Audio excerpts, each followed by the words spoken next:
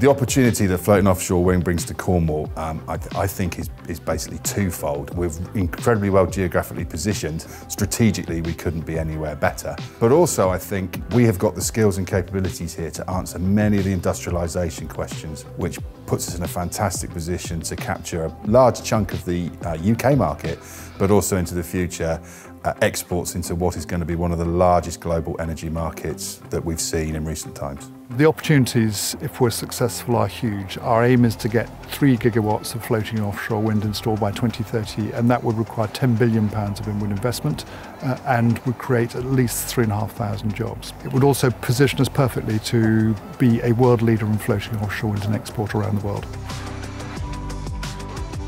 So a core part of Cornish Lithium's ethos really is sustainability, and we want to produce these minerals that are going to enable the energy transition as responsibly as we possibly can. Lithium's really important because it's an element that's really going to help us enable this energy transition.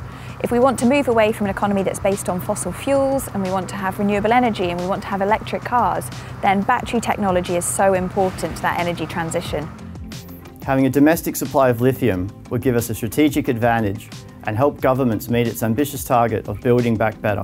Since 2016, British Lithium have been developing our LSEP technology, which is sustainable, carbon-free and produces battery-grade lithium carbonate. Further, we can run our entire process off the grid using renewable power. Again, a world first. The opportunity for tech metal mining in Cornwall is really significant. Tin is the forgotten foot soldier of the high-tech world. Everything that we need for a low-carbon economy requires tin, and that's why it's absolutely critical if we're serious about climate change. Cornwall has a couple of incredible assets in terms of the space sector. We've got Goonhilly here and all of the infrastructure, and now with the horizontal spaceport at Newquay. These are two key assets in terms of space sector, being able to launch spacecraft into space and to be able to communicate with them. Spaceport Cornwall is a consortium. It's made up of Cornwall Council, Virgin Orbit and Goonhilly Air Station to provide the UK its first ever horizontal launch spaceport. What we're really excited about is the opportunity to grow a space cluster here in Cornwall based around launch technologies, satellite infrastructure and environmental intelligence from space. And with that brings all the skills and talent base that we need to really look at the R&D and innovation behind satellites and what they can do to help benefit life on Earth.